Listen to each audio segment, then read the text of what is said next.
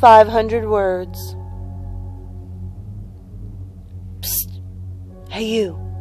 Yes, you. Let's make a deal. If you agree to listen to what I have to say, I'll give you a heads up about something which directly affects you. Don't worry. I promise to keep it short. They've only given me about 500 words, so I can't go on too long. Still with me? Great. First of all, you should know that I'm dead. No, really, I am. Fine, don't believe me. In fact, I prefer that you don't. But play along for a bit and use your imagination, okay? Now then, when I died, I was given two options.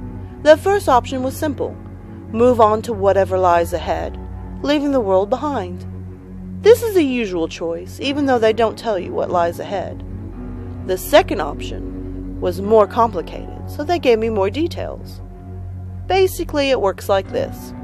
I would be given a tiny amount of influence to dispense as I saw fit, throughout the life of a loved one. I could whisper in their ear, give them little nudges and flashes of intuition, that sort of thing. Like looking at a timeline, I would be allowed to view the whole span of my loved one's life, to see all its brightest and darkest possibilities. Then I could spend my influence to both increase their blessings and help them avoid devastating tragedies. Yes, I'd be like a guardian angel. Pretty nice gig, right? Well, there was a catch, of course. Because love always requires a sacrifice. If you choose to become a guardian, your previous life is erased, wiped out, deleted. You aren't just forgotten. You will never have existed. Apparently, this is done to avoid the problem of creating a dynasty of lucky people with unfair advantages, for even your children will be born to other parents. But so what? You're already dead, right? Well, it seems that very few souls can handle the idea of being erased. Most of us like to believe our lives mattered, even if it was only to our loved ones. Heck, even if your life was mostly a struggle, at least it was your struggle. Choosing to become a guardian means nothing you ever achieved, learned, or endured will have mattered. Yeah, anyone who says that it's an easy sacrifice is a moron.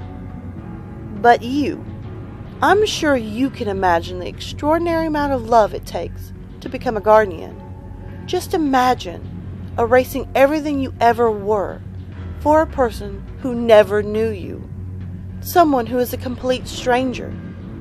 Now, imagine a guardian sacrificing so much, then reviewing your life to find your darkest experience, the one which will drop you into a pit of unending pain and despair. Imagine them spending their entire stock of influence, about 500 words, just to urgently whisper a helpful warning into your ear. Can you imagine all that? Good. Then maybe you can imagine how much I hated you.